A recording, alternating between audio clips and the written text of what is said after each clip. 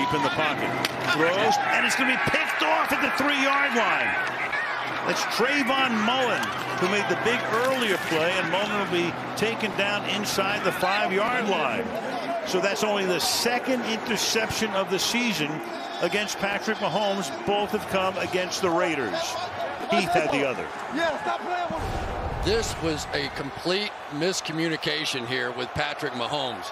Mullen here is going to fall down on the play.